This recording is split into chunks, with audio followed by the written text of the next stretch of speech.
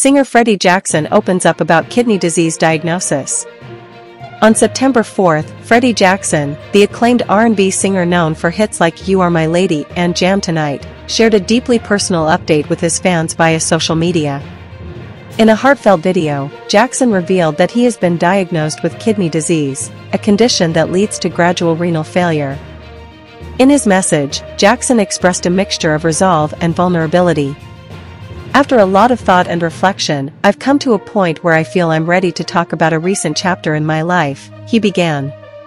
Jackson, who was a major force in the 1980s R&B scene, emphasized his commitment to facing his diagnosis with openness and resilience. He also highlighted the significance of sharing his journey publicly. It's important to me that I share this with you, not just as a part of my personal story, but as a way to make a positive difference, Jackson said. To this end, he has announced a new partnership with the National Kidney Foundation.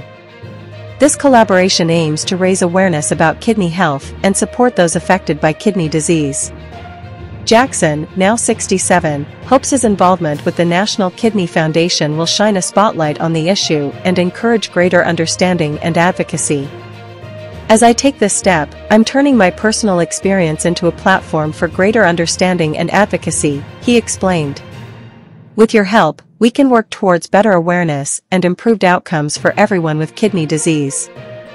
Through his openness, Freddie Jackson seeks to not only navigate his own health challenges, but also inspire and support others facing similar struggles.